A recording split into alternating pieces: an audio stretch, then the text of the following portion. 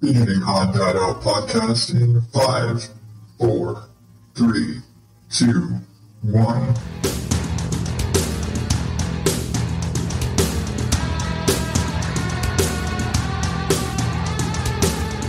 Welcome to the ODO podcast, where normal is not my specialty.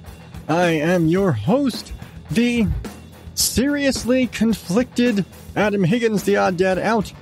You can find me at oddadoutpodcast.com and at Odd Dad Out and all the social media places.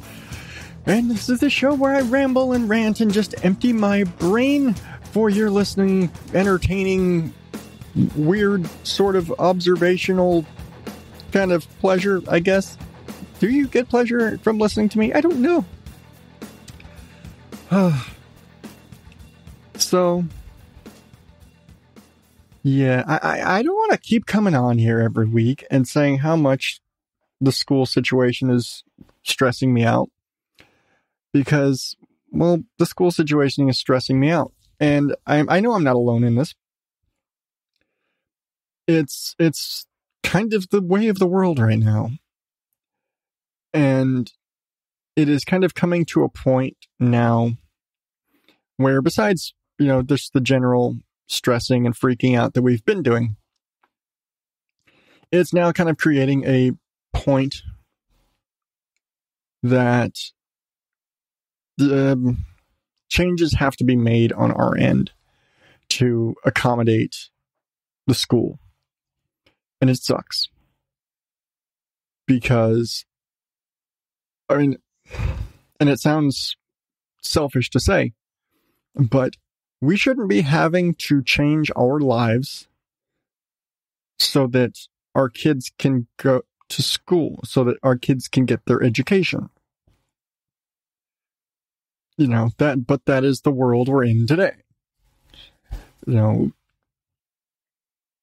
And so,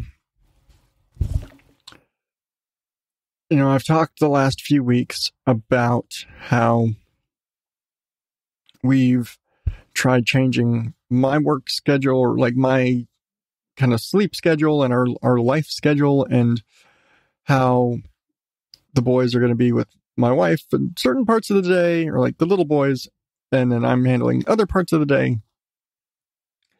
And so I can sleep because I work nights and my wife works in the day and all of the things. And a lot of it, we just keep going back to thinking, most people can't do this. So as much as this is a problem for us, we actually have a life that can accommodate this. We have a work-life-home situation that can accommodate this. And if you're in a, single income home and you have somebody who's home all day and can manage the kids, yeah, fine, you can do that. But, I know I'm not the only parent that works overnights. And, I know there are going to be plenty of other parents who are currently working, who are sitting here with their kids, who have, in this school, who have the same issues we do, where they're like, how the fuck am I going to have my kids get their lessons done?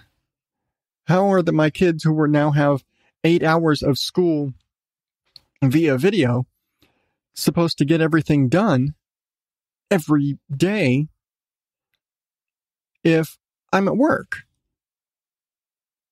And we're kind of in a position now where we are having to change and consider making serious changes at work so that we can accommodate just being able to keep the boys in their lessons so they don't fall behind in school. And that's kind of fucked. In simplest terms, my wife has kind of taken some hits at work because it's having the boys in here with her while she's working is a distraction, and it affects her ability to get her work done. And I can't be with them all the time during the day because I work at night. And because their work or their school schedule is such where they're now in class so much later than they were in the fall or back in the springtime when all this bullshit started. So they have live lessons for so much of the day. There's no working around it as far as, hey, we can, back in March, we could sit down and here's the lessons for the day. They could have all their lessons done for the day by 12 if they did it. And that wasn't a problem. They do their lessons. It's, come lunchtime, for the most part, they're done with their work. They might have one or two assignments that take later, but for the most part, they're done with their work by lunchtime. And we can get on with the day. It's annoying for me because I had to be up early with them in the morning, but I still get to sleep in the afternoon, still get to get normal housework done, get dinner made. It didn't hurt us too much. Now they have live lessons all day, and they're basically in school all day, which means I don't have an opportunity in there to sleep because I need to be with them, especially the little boys, getting them in their lessons, making sure they have the books they need, getting their lessons turned in, making sure they're signing into class. And my wife really can't be doing that because she's supposed to be working. And so now it looks like we're going to be trying to do some adjustments with her work schedule. There may be some adjustments to my work schedule. My working days could be changing to make it so that I'm not having to work, Tuesday through Friday, while the boys are also in school Tuesday through Friday, forcing me to be up all night for work and all day for school stuff, and maybe have 2 hours of sleep a day. I run on almost no sleep, but that's bad even for me. And anybody who's been listening to me long enough knows that when I start getting really sleep deprived is when I start getting sick. And that's the same sort of stuff that has resulted in me breaking my ribs from sick coughing 2 times. And I broke probably 4 ribs, but twice this has happened to me where I'd overwork myself. I'd get sick. I'd be so weak that I wouldn't get any better. I'd be sick for weeks on end. I'd end up getting, heavy coughs and all this stuff. I'd crack a rib. And before I recovered fully, I'd end up cracking another one. And this has happened 2 years. It didn't happen in the last year, and I'm very happy about that. But that's also a matter of me trying to keep on top of it because we all realized that it was from me overworking myself. In part is me stepping away from the show when I have to. In part, it's me being aware of sometimes I need to sleep. And, that's life. And I'm always that asshole who's going to say, I can get up, I can do it. And I'm the asshole who's been fighting with my wife for the last week, saying the only option we have is for me to take the boys in the morning and be up with them in the morning. And because I'm a stubborn asshole and my wife has basically got to out-stubborn me and beat me over the head with if you do this, you will die, which she's not wrong. It's just as much you're going to work yourself sick as much as it's you're going to be so sleep deprived, you're going to crash the car either driving to work or driving home from work or driving around for work or get so sick you're going to end up in the hospital again. And she's not wrong. And right now it's because of the boys' school. And that's kind of fucked. And it is what it is. And so right now, I'm coming to the decision right now that due to all of this and everything going on, I'm going to have to step away from the show. I don't know for how long. I don't know if this is going to be the last episode of the show. I don't know if this is going to be the end of the podcast entirely. I really don't. I don't know. We've been bouncing around ideas right now of just how can we make it work so that I can sleep and be able to work and she can work.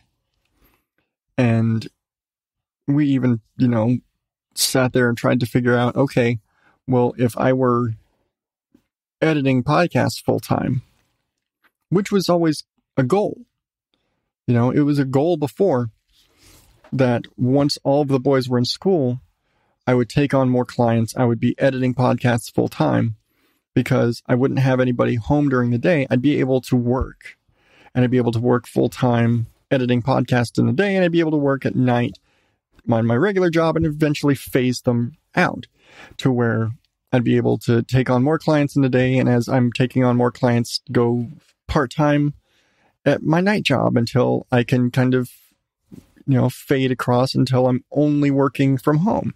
That was always the goal. And we even looked at, okay, well, how many clients would I have to have at how much a month and all this stuff would I have to do in order to quit my job and be able to just work from home. So I'd be home and I'd be able to hey, I can edit at night. That's not a problem. I can work overnights and I can do this.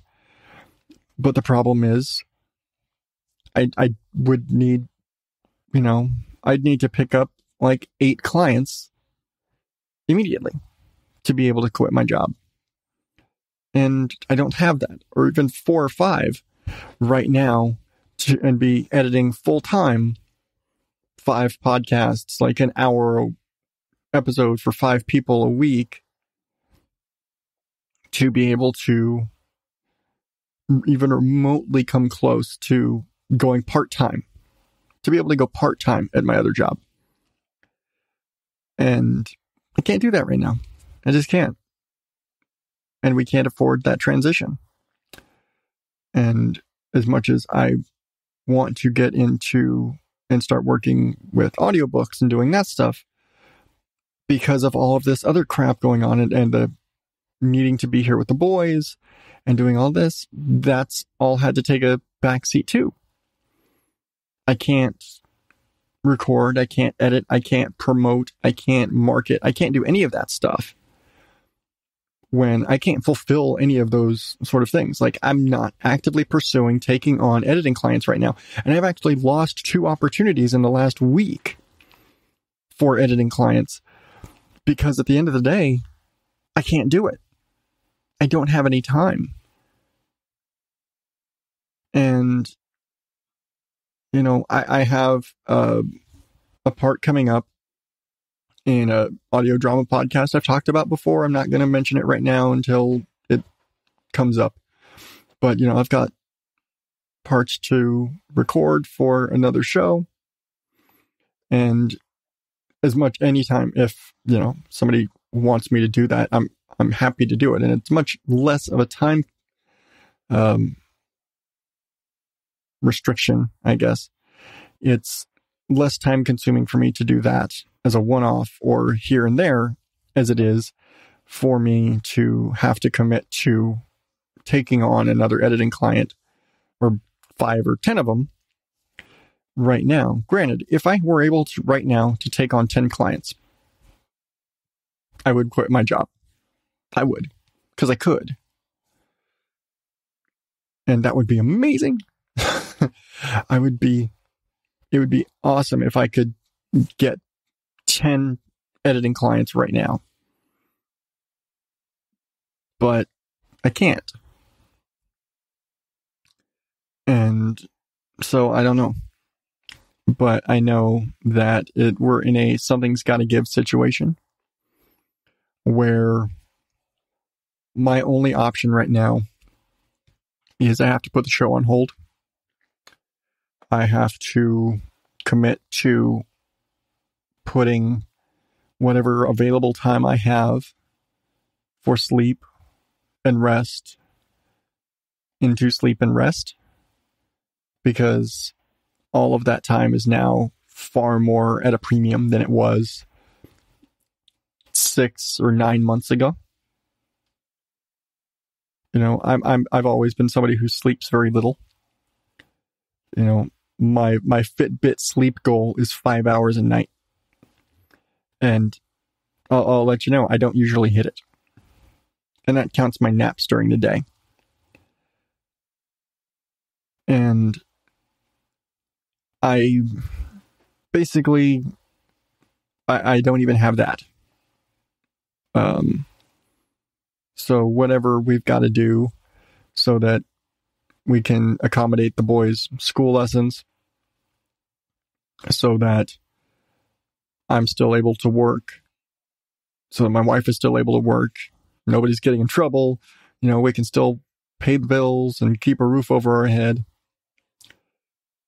We got to do that.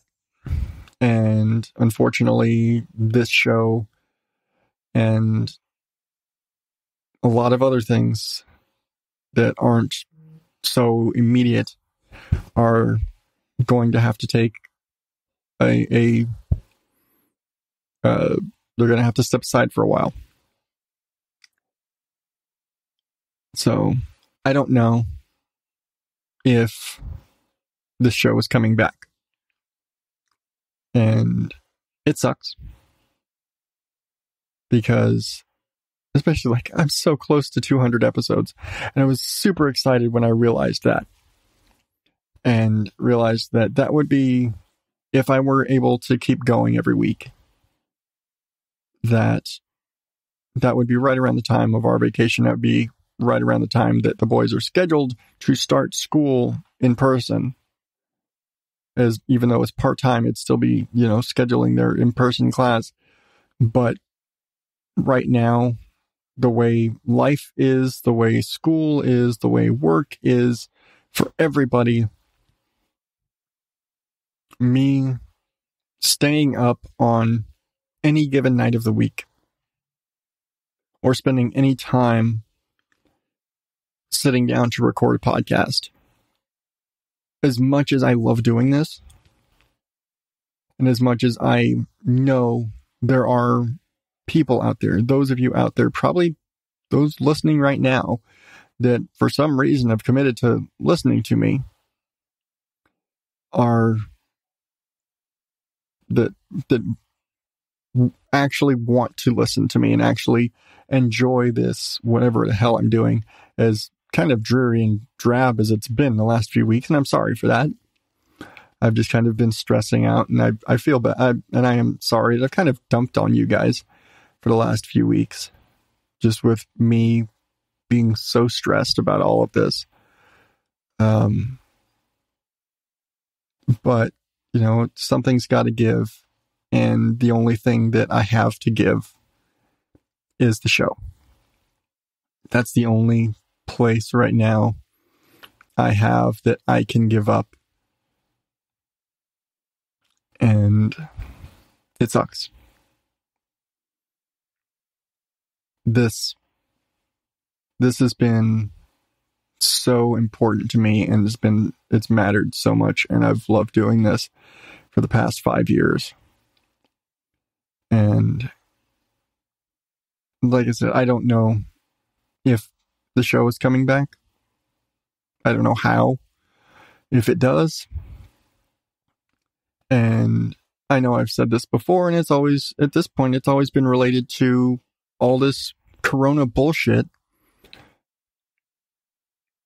and how it's, you know, turned everything upside down. You know, it happened in the spring where I couldn't record because I'm having to deal with my kids home from school, my wife home, working from home. And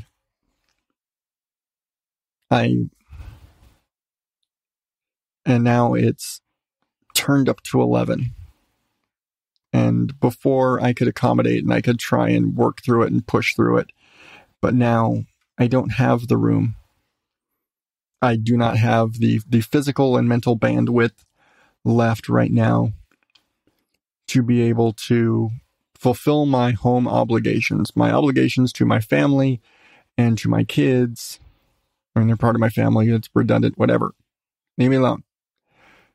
To home life and work and my boys' school and everything, and to still be able to produce this podcast and not suffer physically.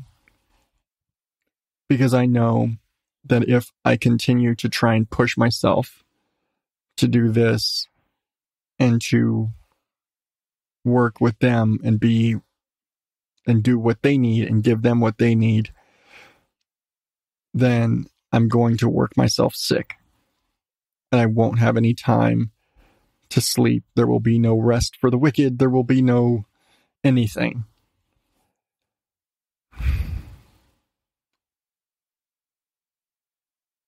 And I didn't want to do this. I didn't want to come on here and be mopey like this. And I didn't want to be so serious this time.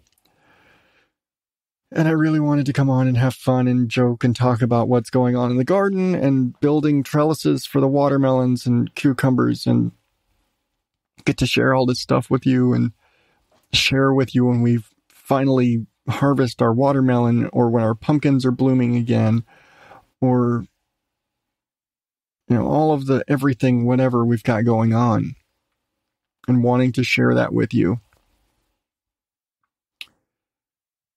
But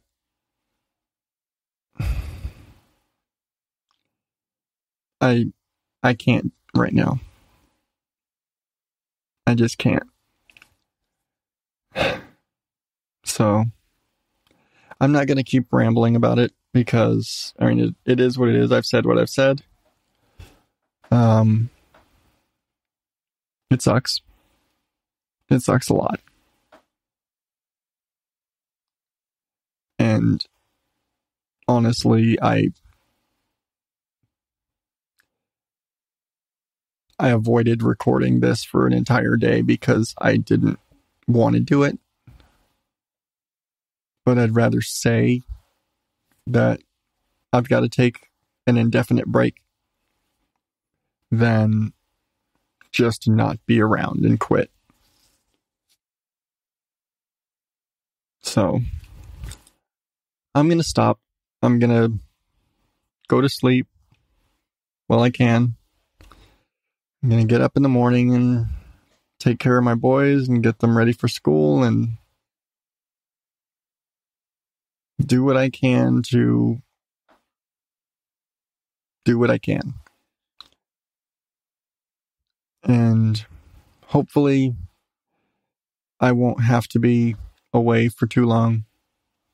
And I'll be able to come back and do something with this and make something of this. I don't know. But until that time, I just want to say thank you. Because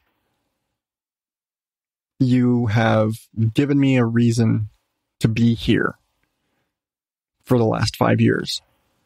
And even when I've been so, like this, and when I've had low moments, and when I've struggled, and when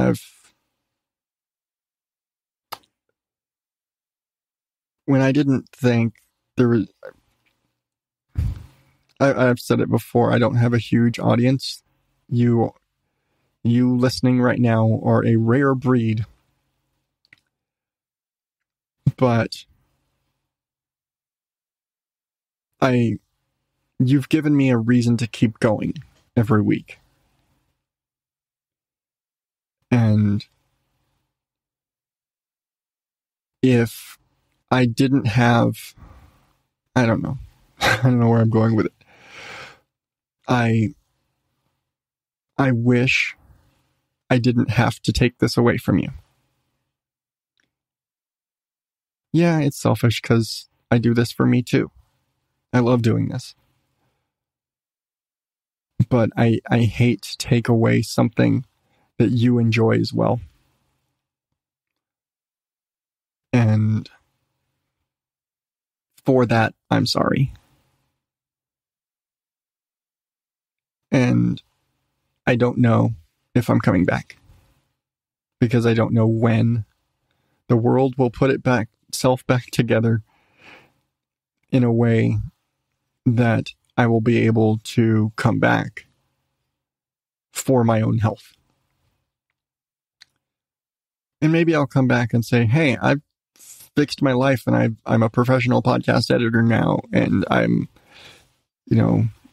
saving the world one podcast at a time. I don't know. Or listen to me on this show, or this, you can buy my latest audiobook or something. I don't know. And maybe I'll get to come back for that. And maybe I'll get to come back in a few weeks and say, hey, we figured our shit out.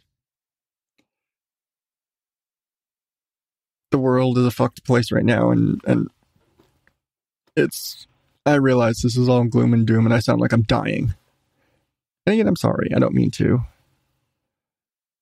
But this is the first time I've seriously not known if or when the show's coming back. Because I just can't continue on with it. With the world situation how it is and my life situation how it is. I can't continue with it. I need to sleep. I need to take care of my family. I need to keep a roof over my head. And until I can do that without hurting myself, I have to walk away. And I'm pretty sure I've said all of this in different wording about 10 times by now. So I will just say thank you again. And I hope to see you on the other side of this sooner rather than later. And for hopefully not the last time, thank you and good night.